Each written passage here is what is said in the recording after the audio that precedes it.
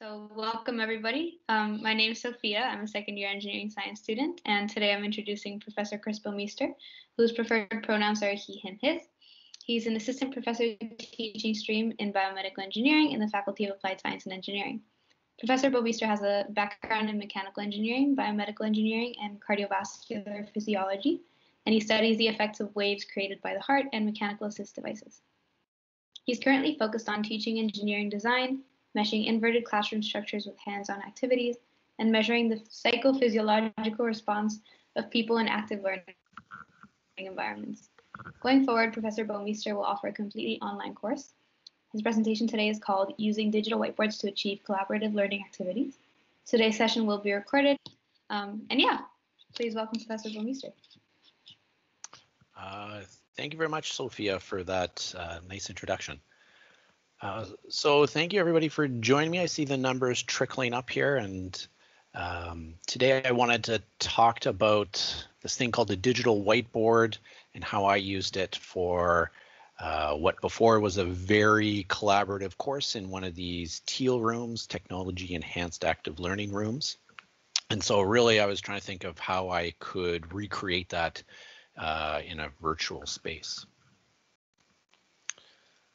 So quickly, what I'm going to go over a little bit is sort of why I chose these digital whiteboards. Then, give you some examples of, what I did. And, then there's I think the fun stuff is, I've made all the mistakes doing these digital whiteboards. And so, maybe we can make some more mistakes if I can share the link to a Miro board that I've created. And so then we can actually play along and you can maybe experience some of the mistakes. I've tried to give you a streamlined experience, but there's still room for things to go awry. And so maybe you can actually play around with this for a little bit. And then maybe there's an opening for discussion, how you might use it for your courses, or I'm happy to answer any other questions that you have. Okay, so the main reason I used a digital whiteboard, my main duty is teaching capstone design classes, but I actually didn't use the Miro board for that. I had one of the main courses I taught in the fall was a graduate level course where they're all thinking about their own independent research projects, and they've got to share their ideas, get feedback from students. So normally in class, we're doing all sorts of exercises, pairing up with other students. Really, it's beneficial for all these new graduate students to even meet the other people that are coming into their program, because they're going to see them for the next 2 to 5 years. So instead of just sort of puzzling over something in your own mind, trying to work with other people, get feedback, help you put your puzzle together. Another good thing about digital whiteboards, it actually turns out it's easy to take snapshots of the work that was done. So you can imagine in our teal rooms, you've got all the whiteboards on the perimeter of the room. I guess if I wanted to capture all the things that people are doing, I'd have to go around and take pictures of everything. If you're doing a digital whiteboard, the artifacts are all kind of there, and it's actually easy to go back and look at what was done. And it's actually a good way to, if here's my little icon for you send people into their breakout rooms, you kind of have to jump between rooms. You can set up one of these digital whiteboards. You can see everybody kind of working at once, and it's easy. It's kind of like GatherTown. You can zoom in and zoom out for different areas of the board. So, maybe backing up a little bit, maybe I'll tell you a little bit about what digital whiteboards are if you haven't heard about them. Give you a couple examples. Maybe that gets you thinking about what you can do. So digital whiteboards, I point you to, here's like sort of the two big names that I came across. The platform that I actually used was called Miro, and that's their little icon there. So you can go Google Miro and do all the tutorials. There's also another one called Mural, and they both have their free versions. in the end, I really chose Miro because it was easy to get the educator's discount, and I think I got pretty much near full functionality. I can invite up to 100 students, and so by going through their little approvals process and getting that academic discount, it unlocked all the features I needed with Miro. And I think Miro also has a educational discount, but some of the features weren't there. I also liked Miro that it had a desktop application that I could download as well. But you can do everything just online as long as you've got an internet connection. It's all on the cloud. So really anything, traditional whiteboard, doodling things with markers to putting up post-it notes and rearranging stuff, it kind of recreates that kind of atmosphere in a nutshell. So I don't want to drown on too much about what they are, other than anything that you can do in sort of on a good old-fashioned whiteboard, you can do with a digital version. And so really it's aimed to have lots of people working on the same space,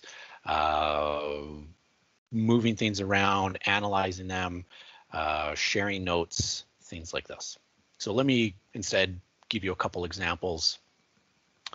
Here's a good old-fashioned mind map. So this is pulled out from one of my activities with the grad students. They have their own research question. I have a framework called the FINER framework, and so then they break down their question and, is it feasible, is it interesting, novel, ethical, relevant? And so, there's a template there that allows you to pull off different kind of legs of this mind map. And anybody can type it in, anybody can draw new connections, things like that, move it around. It's all very user friendly in that respect. So there's sort of the basic thing that one can do.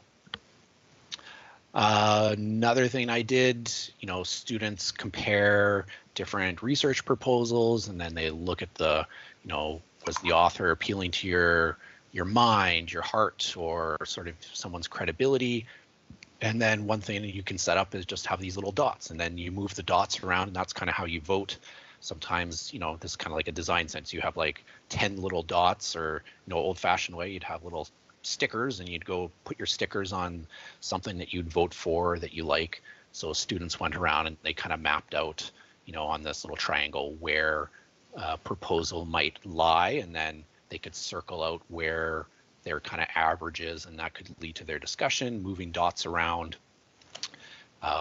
Maybe one of the things that you might experience when we do the link here and play around with this is if you give everybody the power to be an editor, it's easy to move someone else's stuff around too. So, there can be a little bit of chaos to these activities.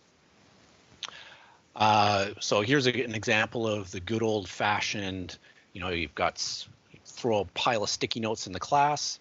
So I would give a kind of a static background slide. This is just sort of a risk analysis table. The text might be a little bit small here. And so I could give kind of any kind of matrix or anything, and people could have their notes and they could paste them and move them around. And so they could discuss where you have to put the notes. And what you can't see are these little tags. Maybe I should do the laser pointer version here. You can tag all of these sticky notes with your own name. Mainly, this is also helpful when I talked about taking snapshots about stuff. You can capture all this. You can easily download it. You can take all the sticky notes tagged with someone's name and reorganize them somewhere else. So that's where some of the features of the digital whiteboard go beyond what's kind of maybe somewhat cumbersome to do in the real world. You can easily copy things, reorganize them instead of manually doing that sort of the old-fashioned way. So anybody can post their own little note, anybody can tag it with multiple people. So that's kind of a classic example, that's what you're doing in these brainstorming sessions.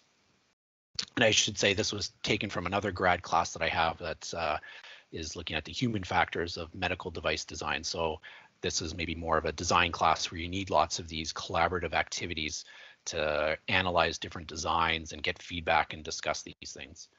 And I should say, when I also utilize a breakout room. So I'd put students in a breakout room so that they would have a channel to discuss. And then they've got this Miro board that they're working on as well.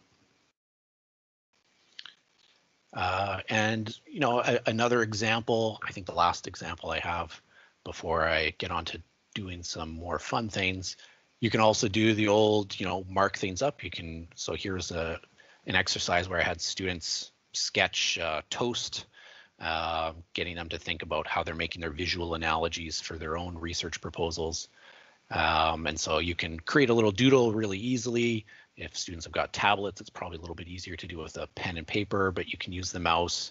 You can post your little doodle. You can have other people mark it up as well. And you can share things. And so these are just some examples of toast created by different students.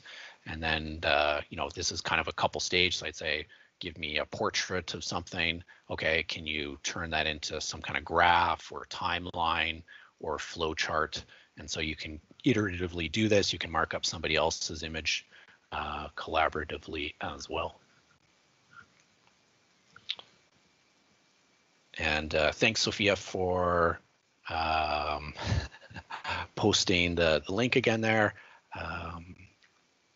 And I'm just looking at some of the chats and the comments. Yeah, Susan, I can imagine Miro would be awesome for architecture. It would be very powerful to have those critiques of whatever architectural model or things like that, or even how you're mapping out your concepts. And yeah, we can have some future Picassos doing Miro as well. And I should say, I was even thinking of, I've seen people do Dungeons and Dragons on Miro. You could copy the game boards and have all your friends on a Zoom channel and move the pieces around. I was thinking of getting my daughter and my dad, her grandfather, to play chess, and you can move all the pieces around, things like that. So there's lots of fun things that people are probably doing with Miro as well. So, the most obvious thing, maybe something that probably anybody could do, is do it for an icebreaker if you're doing things virtually. So the simplest icebreaker is really just create like a little profile card, post up your picture if you feel comfortable, who you are, what you're interested in, and allows students to sort of be able to see what their classmates look like. So that's kind of a simple icebreaker, just create a little profile of yourself.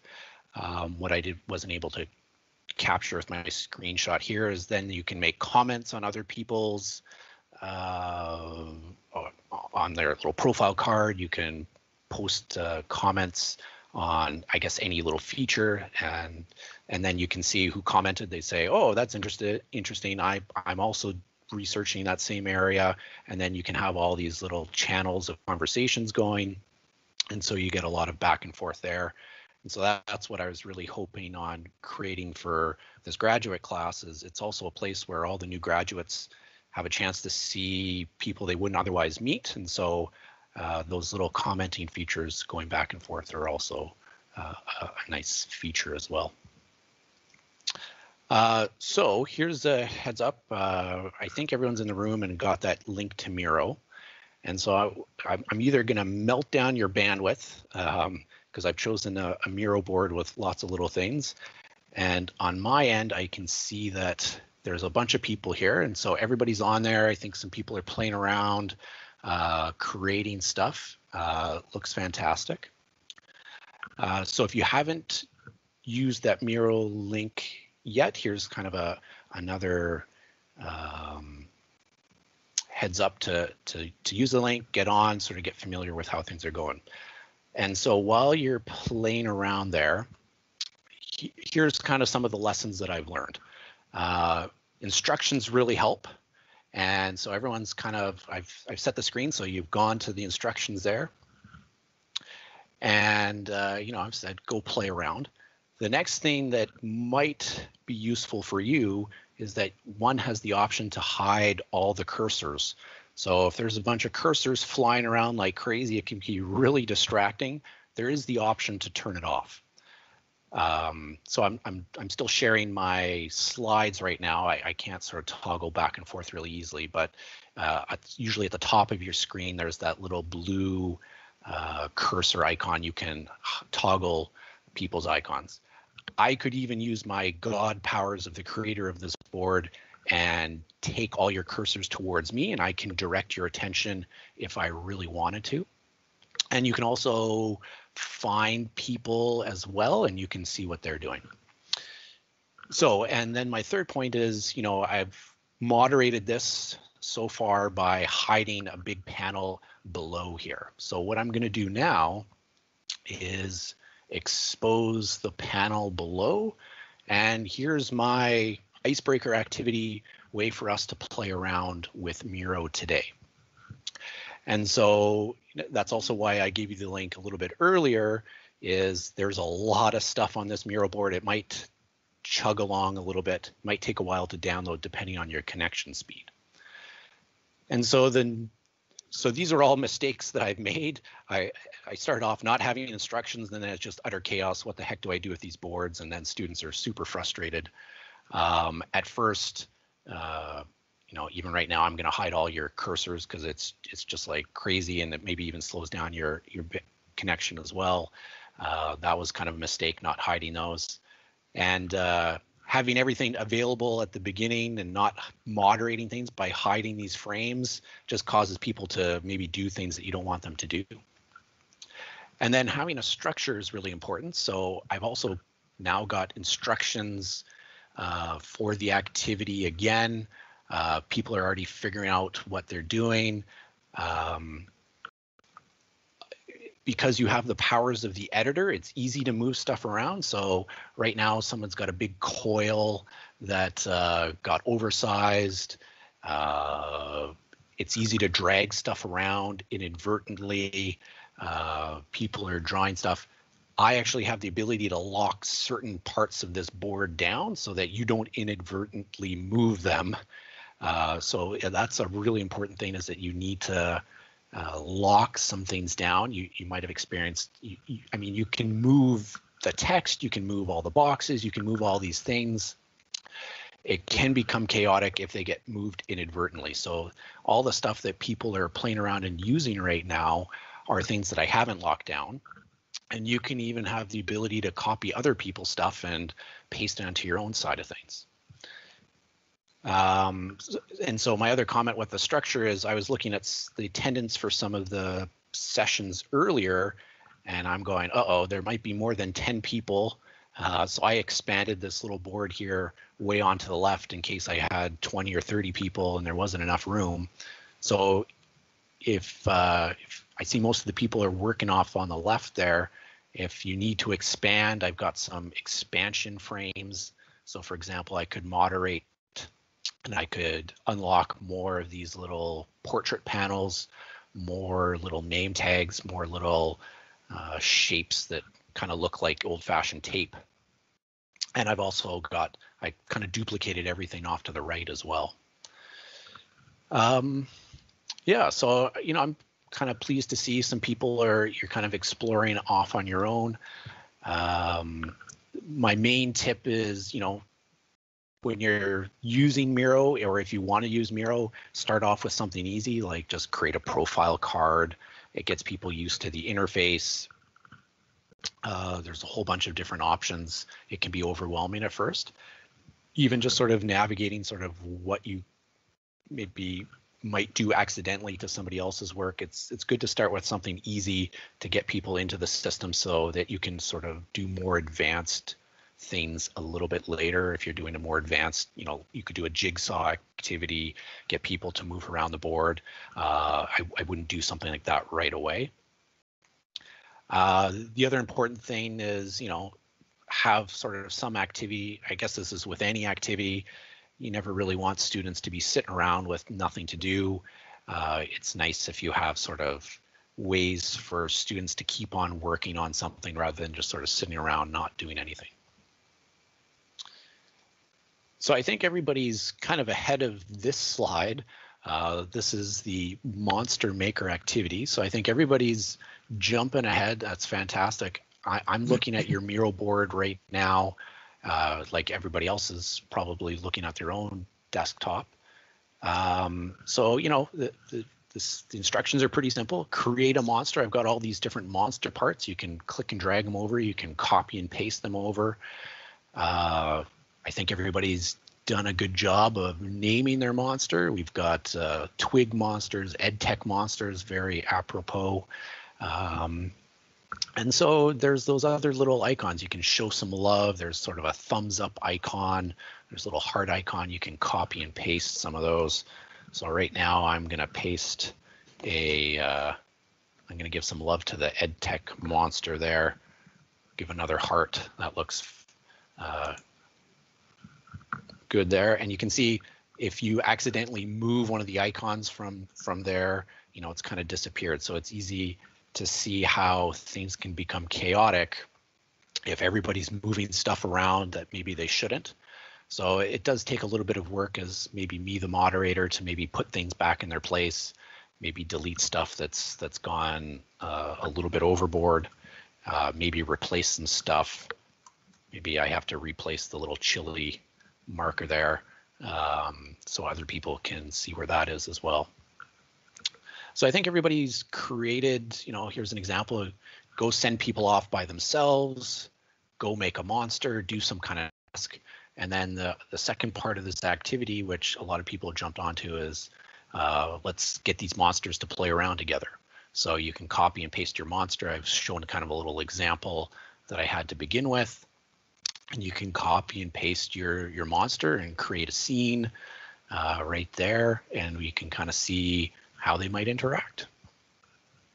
So the other thing that actually a new feature for Miro here is I can set a little bit of a timer. And so maybe let me check the time here, 3:22. Maybe I'll just set like a 2-minute timer, and I'm curious to see if the music comes through on your end. I'm sure you can mute it. And so there's my timer to kind of give you some nice chill background music. I don't think it's coming in on my end for some reason, but it was before when I tested this out. And so you could set up a timer in Miro so it keeps people on track. Like, okay, I've got 5 minutes left to do this. So let's say for here, you've got another 2 minutes, minute and 30 seconds to put all your monsters on the collaboration station, match them together. If you're happy with what you've created,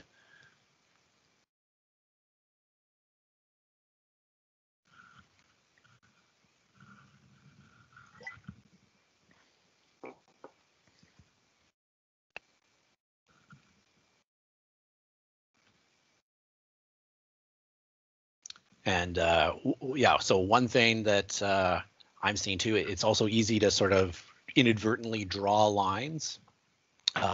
So that's good if you need arrows to connect things with each other, but that's one of the things where it can become messy. It's easy to, let's say, click on somebody's design and click on one of the little connector parts. So it's great that it's easy to draw lines and make connections. It's also easy to inadvertently draw connections as well. So, there we got about 30 seconds left to put your monster. The other thing that's tricky to select as well, sort of getting used to these things, is it's kind of like a PowerPoint. You can group things together. Selecting them is a little bit tricky for me. I think I've got some of the pro tips there. Is you kind of have to use the shift button while you hold down the left click, and that allows you to select multiple things. So again, getting used to the activity by doing sort of some simple tasks is kind of important there. And yeah, so there's time up. I got a little ding. The last thing that I can do is show you a feature on, so now everybody's got their monsters in the collaboration station. You can, like I showed before, I had all these little dots, and you could put dots on, what is your favorite design. What I'm going to show you is a vote. So I've created a voting session already. And on my end, what I'm doing is activating in this little collaboration station. So now what I'll do is use my God powers, and I'm going to bring everyone to me. So you should be pulled over to the collaboration station. And what I'm going to do now is start a vote. So for 2 minutes, you should be able to click on different parts of the images for the monsters. And you can, let's say, vote for your favorite monster. So I've given everybody 5 votes. Here it gets a little bit tricky with, here's maybe doing too much with this particular activity. There's lots of separate little images grabbed together. If you just click on a monster kind of in general, or one of the little plus symbols, you'll vote for different features. So you can click away and you can zoom in and out on just this one little area of the board, and you can vote for your favorite monster. So, and you can vote more than once. So I really like that little red monster, so I gave him a couple votes. And so everybody should be seeing on their own end who they're voting for. And there's a little voting session panel, and you can take away your votes and sort of re-vote before the time is up. And so now the timer is, you've got another 55 seconds to vote. And you can click done whenever you're done voting. And we can, when you're done voting, you can have access to the whole screen again. You can go back to that. So it's kind of an interesting way to get some feedback. If you've got something that you need feedback on, you can vote for certain aspects. There's kind of a built-in, easy to set up feature. You know, so, and then you can program ahead of time. Do you want to just vote for sticky notes, for shapes? You can vote on different aspects of text. You can arrange all this on the back end. And so I just wanted to do that, so you got an experience of voting through Miro. And so my timer on my back end is counting down, and now I can see the results. So I think me as the creator of the board on my end, I can see the results, and it takes a little bit of time to process. See what chugs out at the end.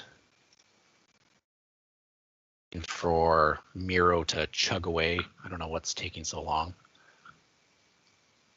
I get a little display here that says 15 people. The top monster is the little red fuzzy one in the middle with the little crown. And I can see, you know, from whoever's running the design session can get that feedback and see who's voted for things. And yeah, maybe what I'll do is skip ahead in my presentation and give you some of my final thoughts. And, you know, riffing off Solomon's point there, you know, yeah, this also burns down my little university provided tablet, Microsoft Service tablet. So some of my final thoughts are, yeah, this is really going to depend on how much bandwidth you have. And really, you know, I had a student in Iran, and it was only after the class they told me they couldn't get past some firewall in Iran to use the Miro session, and they never really told me until the class was over. So that's kind of hopefully one thing that you've experienced, is how slow this can be just because it bogs down the bandwidth. I did get a little bit of feedback. My question to the students was how much they valued the activities, and you know, most agreed. A few strongly agreed, 2 disagreed that they valued the activities in Miro for these graduate courses that I ran. And you know, yeah, maybe that's me throwing it back to you. I know, again, I've probably gone longer than I anticipated, so I don't know how much of a discussion we'll be able to have. But yeah, throwing it back to you. Hopefully you've got a chance to experience a little bit of Miro yourself. And then I'd be curious to see if anybody else might use Miro, and I'm happy to answer any questions that you might have.